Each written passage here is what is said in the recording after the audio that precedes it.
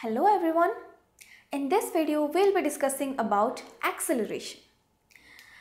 Now speed along with direction is said to be something called velocity. Now we have already studied that velocity of an object changes whenever there is a change in a few quantities. That is speed, direction of motion, or both of them. What I mean to say is, whenever there is a change in the speed of a body, we can say that there is a change in velocity. Or whenever the body changes its direction even with a constant speed, we can say that the body's velocity has changed, because velocity is a vector quantity and it depends upon both magnitude and direction. And whenever there is a change in both of these quantities, even at that time we can say that the velocity of a particular object is changing. Now, to quantify this change in velocity of a body when it is moving, there is an introduction to a new concept, that is acceleration. Now, the change in velocity per unit time is called acceleration of a moving body. Now, acceleration is also a vector quantity since it depends upon velocity, which itself is a vector quantity. Now, unlike velocity, the direction of acceleration may not be along the direction of motion of the body. It may be opposite to the body or any other direction depending upon the motion of the body. So, let's discuss about acceleration in a bit detail. Now, let's say there is a straight road and a car is standing here. Now, at this instant, since the car is at rest, that is, it's not moving, its velocity is 0 meters per second. Now, when it starts moving, let's say at that instant of time, that is 30 seconds after it starts moving, its velocity to be 60 meters per second.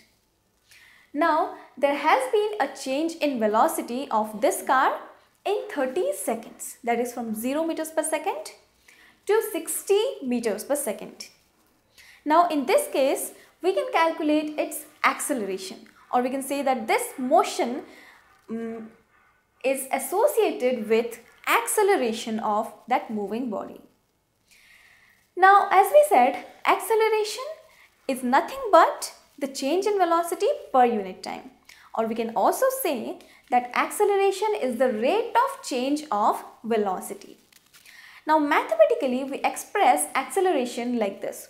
That is, acceleration equals final velocity of the body minus initial velocity divided by the time interval in which the velocity has changed. Now, here in this case, this initial velocity is 0 meters per second because the car has started from rest, and the final velocity at that instant is 60 meters per second. And the time interval for a change in this velocity is 30 seconds. Now, let us take this initial velocity to be u and the final velocity, that is 60 meters per second, to be v. Now, this formula we can now write as acceleration A equals v minus u divided by t, where A is the acceleration of the body and t is the time interval in which the velocity has increased. Now, let's try to find out the acceleration of this car by using this formula. So, the acceleration equals 60 minus 0 divided by 30, which is 60 by 30, which equals 2. Now, do you think there is something missing here? Yes, you're right.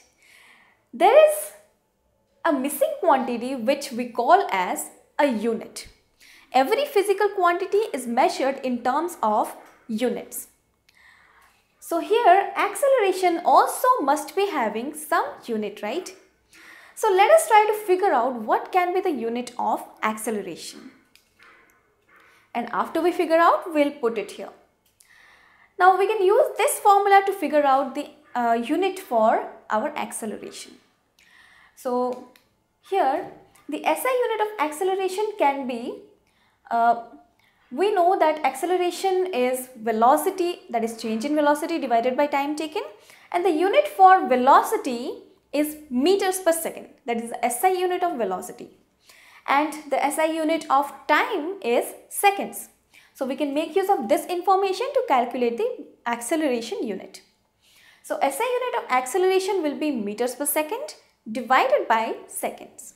So it turns out to be, that is the SI unit of acceleration turns out to be meters per second squared. So let's bring that unit and substitute here. So our acceleration in this case is 2 meters per second square. Remember, any physical quantity, if you write it without any unit, that doesn't mean anything, or that we cannot say that it represents the full meaning of that physical quantity. So anyway, we have to write the magnitude as well as the unit of any physical quantity. So here our acceleration turned out to be 2 meters per second square. Now let us look at another situation. Now here the road is not a straight one, but it is a bent one, bent at an angle of 90 degrees. Now suppose a car starts from here with a constant speed of 60 meters per second, it covers the whole path. Now here we know that speed along with direction is velocity. Now in this example over here, the speed of the car was constant throughout the journey. But when it comes to direction, the car has changed its direction at that point. That is, it was moving towards east, but then it has turned to south direction. So there was a change in the direction of this car while covering this path, even though the speed was constant throughout the journey. Now, since there has been a change in the direction of a body, even though the speed is constant, we say that there was a change in velocity of that particular body. And whenever there is a change in velocity of that body, this motion is accompanied with an acceleration. So we can say that this motion is also an accelerated motion, even though there was no change in the value of speed of the body, just because there was a change in direction of the body. Now let us look at another situation. Now here it is the same bent road. Now the car starts from here, it travels up to that point with a speed of 60 meters per second, and then the rest of the path it covers with a speed of 40 meters per second. Now let us try to analyze this event. Now here the speed of the body, that is the car, has changed, and also the direction of the body has changed. So this would also indicate a change in velocity of the car. Now any change in velocity of the car leads to acceleration. So we can say that this motion of a car is also an accelerated motion. Now we said that change in velocity of a body while moving leads to acceleration. Now what could be the meaning of change in velocity? It means two things. That is, it is either increase in velocity of the body or decrease in velocity of the body. Now any of these changes in velocity may lead to acceleration, but different kinds of acceleration. So let's look at those things. So whenever there is an increase in velocity, the acceleration is said to be positive. But whenever there is a decrease in velocity of the body, we say the acceleration is negative. Now in which case do we find the negative acceleration of the body? The common experience of negative acceleration is whenever a car applies brakes to stop. It has to slowly slow down its speed and eventually come to rest.